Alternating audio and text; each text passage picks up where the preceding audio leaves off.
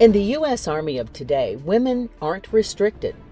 Hundreds of military occupational specialties, or MOSs, are open to women, including combat. But that wasn't always the case. Before the United States even existed, women participated in fighting for our freedom. During the Revolutionary War, some women would accompany their husbands into battle, or even disguise themselves as men so they could fight. During the Civil War, women served as nurses and aides, while others took on the roles of spies and smugglers. Over there, over there. During World War I, women typically helped behind the lines, providing comfort as members of the Nursing Corps or the Red Cross.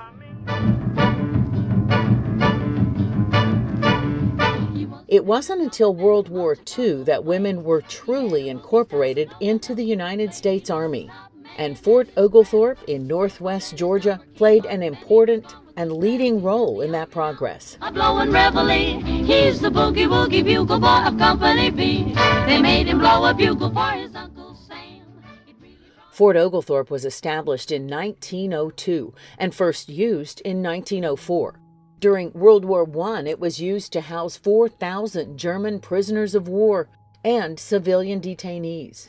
When America found itself in another global conflict, Fort Oglethorpe found new life in training a new type of soldier. It was May 14, 1942, when Congress approved Public Law 554, formally establishing the Women's Army Auxiliary Corps. Fort Oglethorpe, Georgia was one of 5 designated training centers for these new women soldiers. Once the facilities were ready, it was time to prepare the women. With the creation of the Women's Army Auxiliary Corps, every branch of the Army has some sort of insignia that represents it. And so for Colonel Hobby, who was actually Director Hobby, set about trying to figure out what that symbol might be. What seemed to be most appropriate was Pallas Athene, the Greek goddess of wisdom and war, and the arts of war as well. It identified them first and foremost as a member of the Women's Army Corps. If you were a young lady and you joined the Army between 1942 and 1978, you wore the insignia of the Women's Army Corps. In July 1943, General Eisenhower had asked for women to be sent to him in a post-headquarters unit in North Africa, and auxiliaries were not allowed to be sent overseas. So at that time, they started to create the WAC bill, the Women's Army Corps bill. They dropped the auxiliary, and then women at that time were officially enlisted in the Army. They were given the choice to get out or enlist and continue their service. The majority of them did choose to stay in. Women were quick to respond to the call for duty and signed up by the thousands. That included women of color. And so the Black press took on that responsibility. Okay, how do we publicize? How do we put this information out there in the general community to gather some support for this? And one of those persons who was Dr. Mary McLeod Bethune, who said, wow, why should not African Americans be allowed to enter the military, go and fight for this country as others do? At the time, the U.S. military was racially segregated. Units formed were either all white or all black. I volunteered to go overseas, so all of the training was in Oglethorpe, Georgia, and I was transferred down to Fort Oglethorpe. When the enlistees arrived at Fort Oglethorpe, they learned they would be segregated in just about every respect, from training to housing. The unit training at Fort Oglethorpe was prepared for overseas travel and life in the European theater. They would eventually be known as the 6888 Central Postal Directory Battalion. Its 855 members would be the only all-black women's unit to see overseas duty during World War II. Before their departure, Dr. Bethune, unable to attend, sent a telegram lauding their accomplishment. We are depending upon you. We have much at stake. You represent 15 million of us. Your success in this courageous service is ours. Think well. Realize your individual responsibility. Carve a niche for those who will follow you. God bless you. The women boarded the liner Ile-de-France on February 3, 1945, and set out across the Atlantic Ocean, sailing an evasive course, dodging the enemy. One lady I spoke with said her ship was diverted to Ireland because of the incoming, from the German U-boats. Another lady mentioned that they were told, don't change clothes, stay in your uniform because we don't know what's going to happen.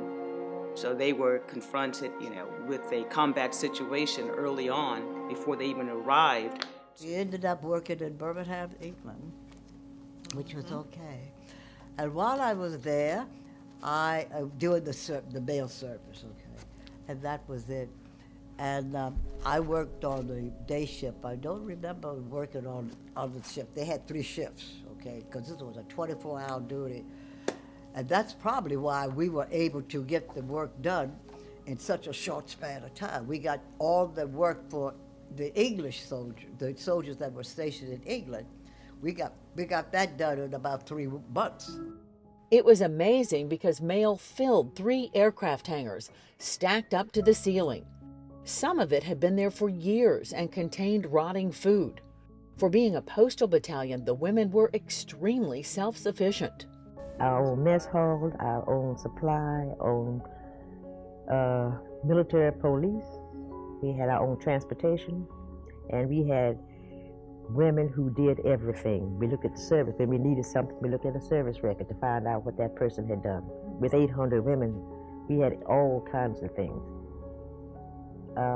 We opened up a beauty parlor. We had beauticians who we found out who they were. We had beauticians. After showing such skill at their tasks, the WACs were then sent to Rouen, France, to do the same thing. It was there that the 6th 888 suffered their only wartime casualties.